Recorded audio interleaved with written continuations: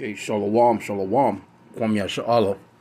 Koholoimla, Yahweh, Bahashim Yahushai, Bahashim Rakahakudash. Double honors to our apostles and elders of Great Millstone who rule well, that by the Spirit taught us this beautiful truth. I just want to say the water to all the H.I.M and Akwa that's out here sincerely keeping the laws, the statutes and commandments of Yahweh, Bahashim Yahushai, to the best of their ability. This is Yah Hanan Nawaf, just coming at you with another quick lesson. Praying that it's edifying by the Spirit. Gonna be a quick one. Just saying, I'm looking at Euro News right now. These things on Google, and then I'm also seeing this as well. 4.9 magnitude earthquake felt across southern U.S. states, and you can also see as well they got more of them. You got a magnitude 4.9 earthquake rattles desert southeast. You got a damaging 7.7 magnitude earthquake that hit Taiwan, of course. Remember that one, I think. 4.8 magnitude earthquake hits U.S. East Coast. You got the tornado damage is crazy, yo. The tornado's been ripping through. Then you got flooding. You got mass flooding. I think it's like let me see. I didn't even go into that. 300. I think 300 died in that Brazil flooding. Let me see. I seen an article yesterday with the damn babies. They were just floating in the mud, man. You know what I'm saying? Like the mudslides and floods just swept them away.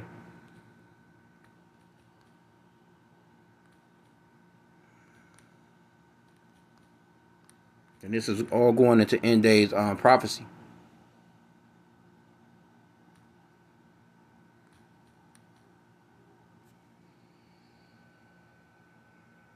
Yep. And this is one from 12 hours ago. And they got the military patrol out and about.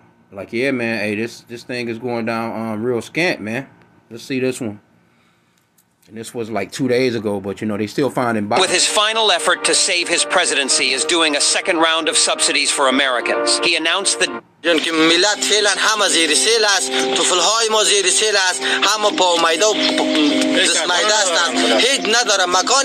Okay, so Salakia, this is the one in Afghanistan. I ain't even think, because it's another one, this is going on in Afghanistan. Forgot about that one.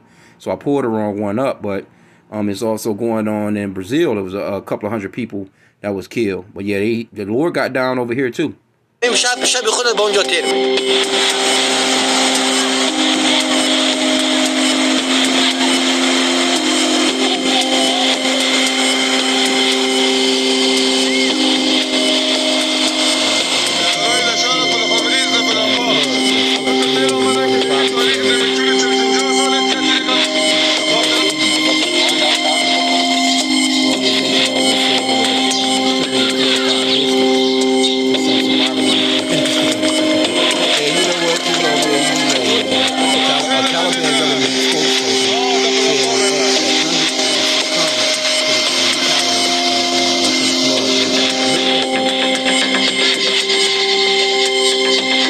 Much got those mud huts over there, right? Let me see. I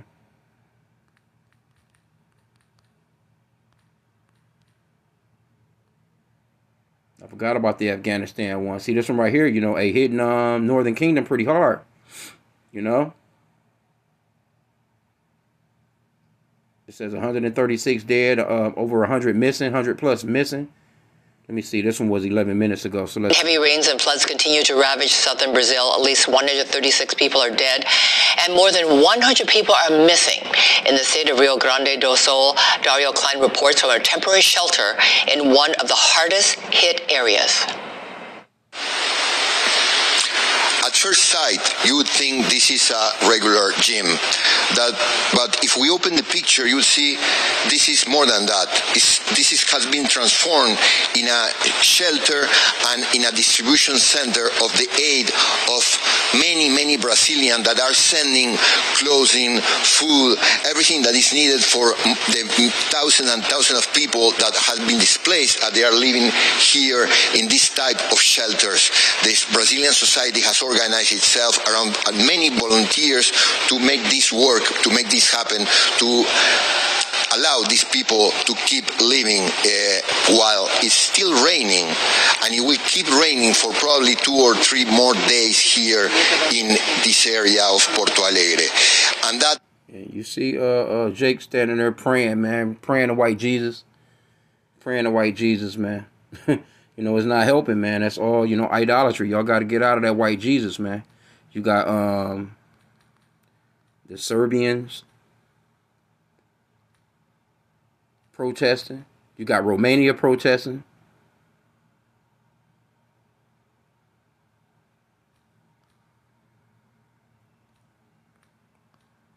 So all kinds of uproars of the people going on right now.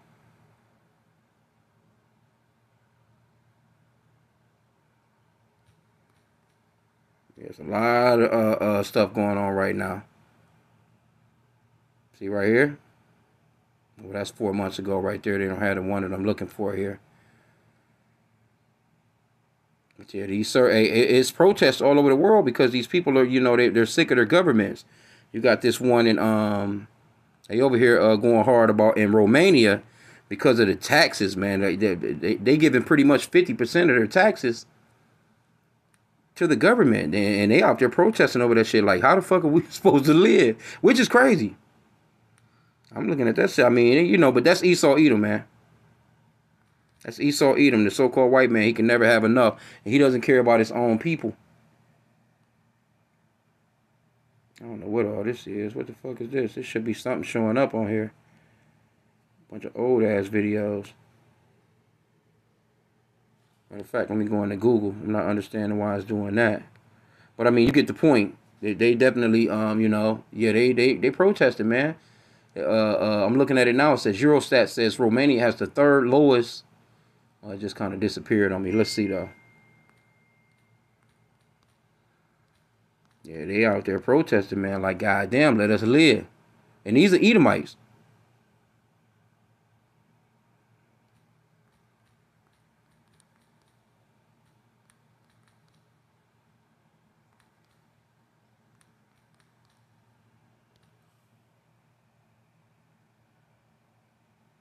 Yep, here we go right here. Romania's National Trade Union has protested outside the parliament building Monday to demand lower taxation on wages. Around 3,000 union members took part, angry at what they call a hostile labor market and accusing the political elite of prioritizing capital. Oh, man. Hey, here go another one, too. They protesting over in Amsterdam right now, right? These damn colleges, man, they with that they going in on that free Palestine bullshit.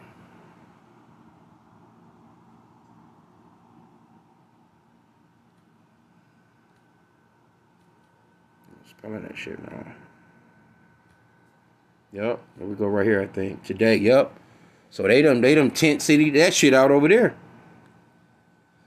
So I'm gonna grab a quick scripture or two. I'm just, you know, kind of. What's going on, guys? This isn't easy to say. Your mother and I think you're hooked on phonics. It's preposterous. That Esau.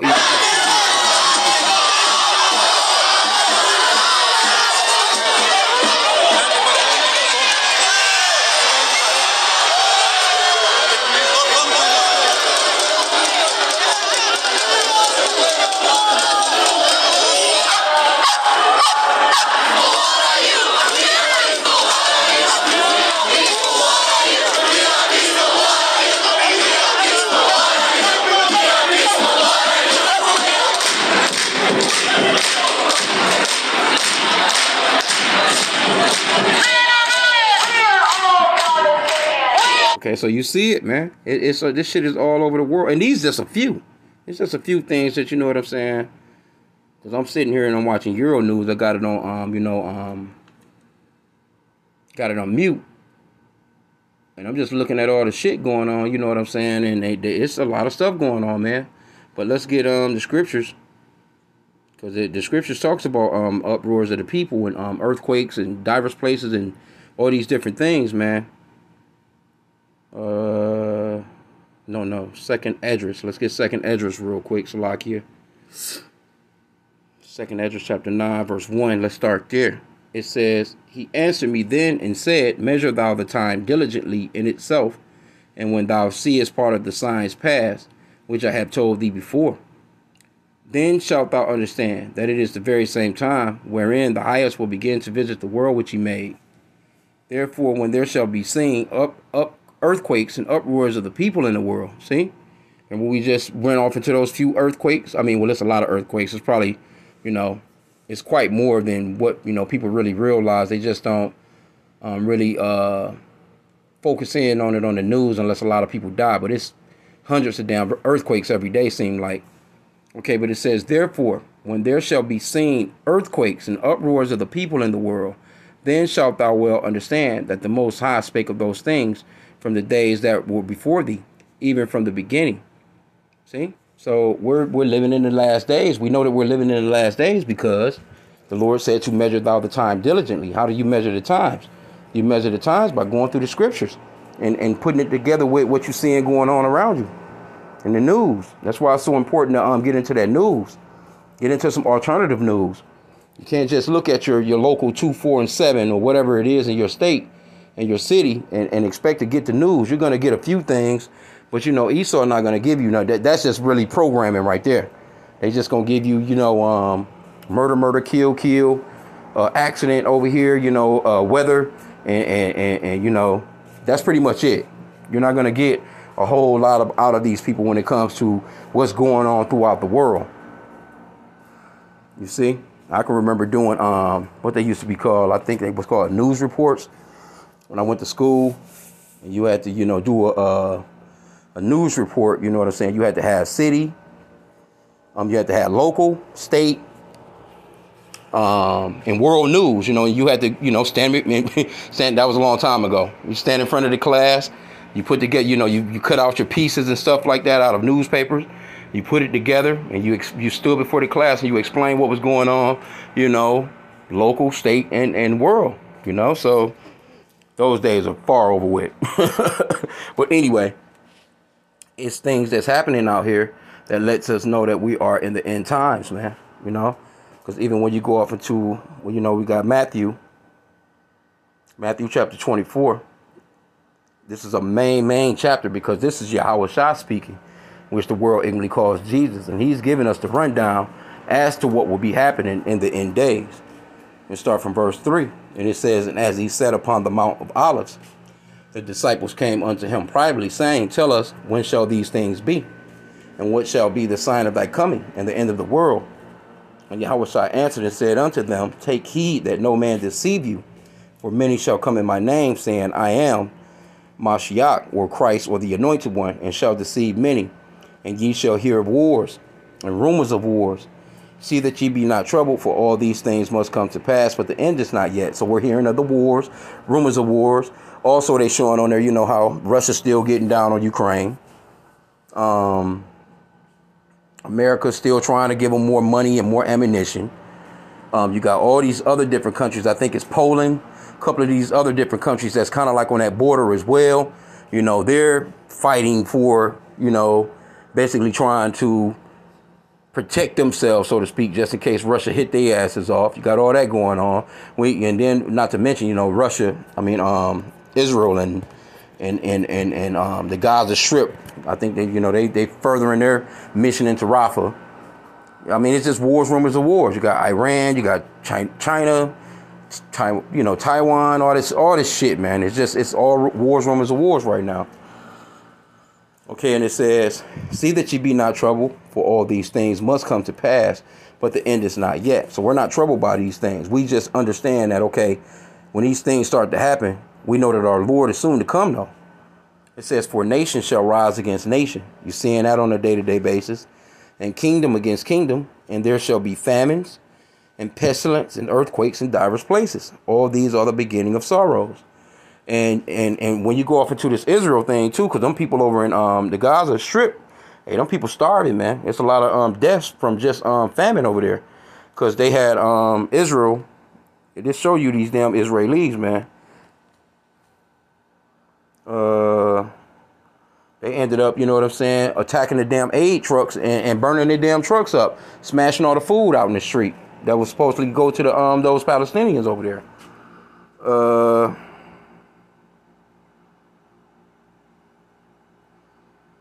Let me just put in Israel aid trucks. Yeah, they was going in, and this, people were outraged by seeing this. There you go, right here. Blowing out the tips of your work boots sucks. Thankfully, Brunt just released their new next generation.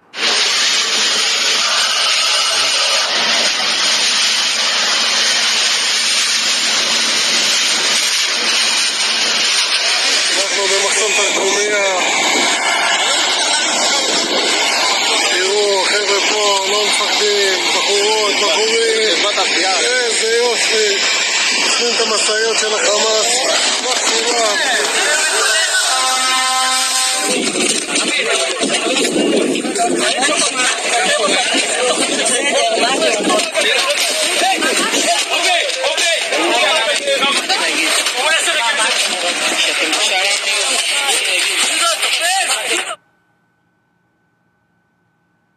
See, these damn Israelis, man, they vicious, man. You know, they talking about Hamas this, Hamas that. Okay, so if the beef is with Hamas, what does that have to do with the citizens that's there? You know what I'm saying? Like, you know, y'all tearing the place up, y'all bombing the shit out of the place. You know, the kids are in there, you know what I'm saying, starving and shit, and a bunch of people dying from malnutrition. Let me see. I'm just gonna put in famine in Palestine. Yeah, man, them damn Israelis. I ain't even had to fill it all in. Them Israelis going to fuck in over there. You know, see, it's all kinds of articles. Starvation in Gaza. Gaza plants for nourishment. Gaza war threat of famine. These were 2 months ago now. I'm not sure why they're not showing the newer ones. And probably, maybe it's because Esau's in control of shit. But this is this one I just showed from 11 hours ago. Here's one from 1 hour ago. Palestinians flee Rafah as Israel ramps up troop presence. Here go the kids. You got the kids out here screaming and crying and shit because they, you know, them bellies starting to touch their back.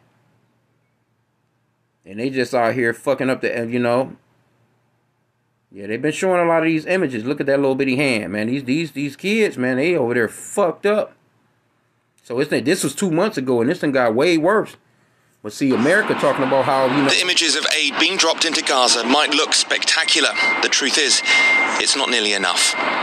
As famine stalks the strip, this is the only way of getting any sort of supplies to the millions of people in dire need of... Now, mind you, I remember this because they were dropping them in parachutes and shit like that, you know what I'm saying, over the water.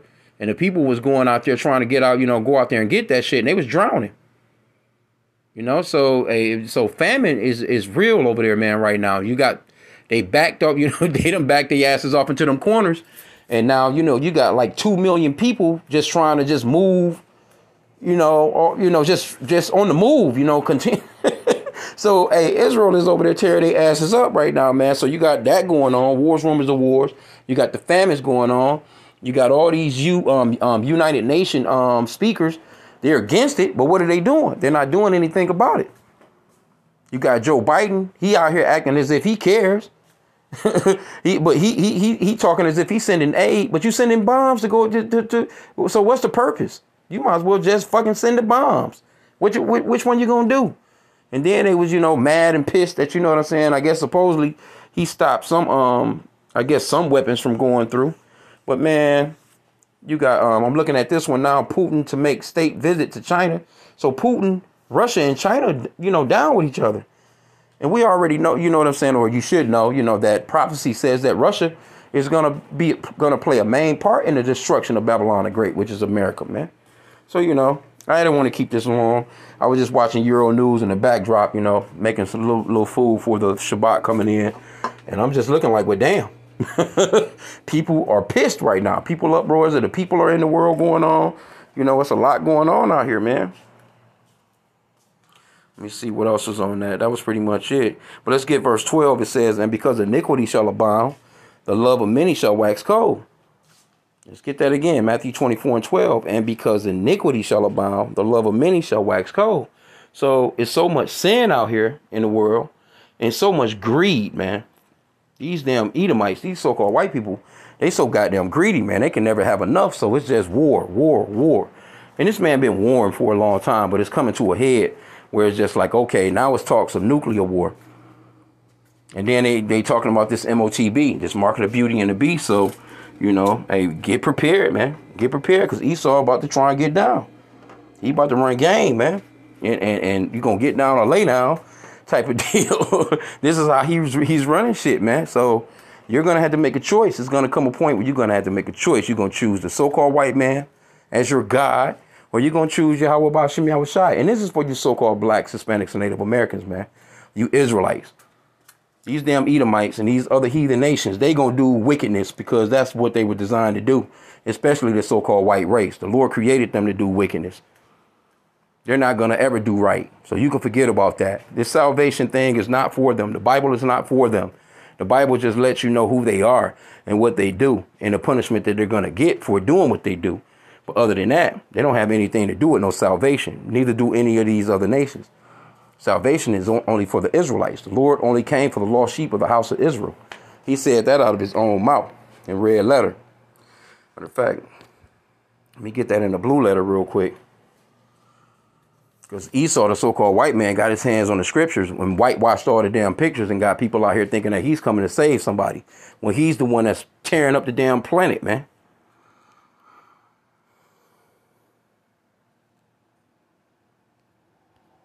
Yeah, man, it's all kinds of shit going on right now. But, hey, check into some of this alternative news, man.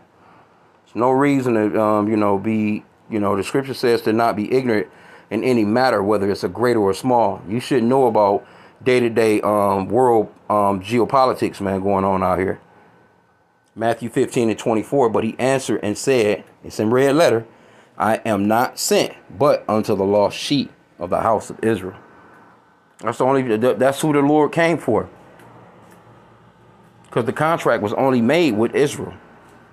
The Lord didn't make no covenant with no other nations. When the children of Israel came out of Egypt, after the Lord killed a gang of them and ran through a whole bunch of other nations to give them the land, So if the Lord loved everybody, why would he kill all those, those people for the children of Israel?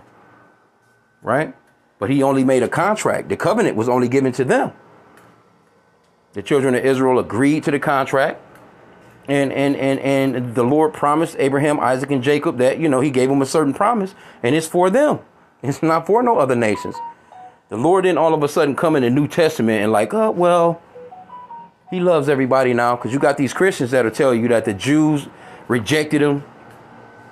And that now all of a sudden it's not for the Israelites no more. It's for all the other Gentile nations. But if that was the case, I always like to bring up the fact that, okay, why didn't he, wasn't the disciples Israelites? Wasn't James, Peter, Paul, wasn't all them Israelites? They followed him. It was a situation where they wanted to make him king. It was plenty of Israelites that followed the Lord. When it goes off into him being rejected or not being known of his own, that was when he went to his hometown. When he went to his hometown, they was looking at him like, well, shit, we grew up with you. We know you. We know your family. We know your mom, your dad, your sisters or brothers. You can't be them, That's how they was looking at him. That goes off until when he went to his hometown. All the Israelites did not reject the Lord, man. So that's a false doctrine that has been pushed by the, mainly Edomites with that replacement theology shit. You know what I'm saying? Like, that's not the case. So the Lord only came for Israel. He's only coming back for Israel. And the rest of you nations are going into captivity, man. So your uproars that's going on in your countries, that's just the Lord starting to put you against each other. Causing discord among you the way that you cause discord among the Israelites. That's all that it is. You're reaping what you've sown. And it's only going to get worse. It's not going to get any better for you. And we're not, we just praying that the shit continue. We pray that it get worse for you. Like, for real, for real. So with that, hey, I pray that this lesson was edifying. Kwam Yashala.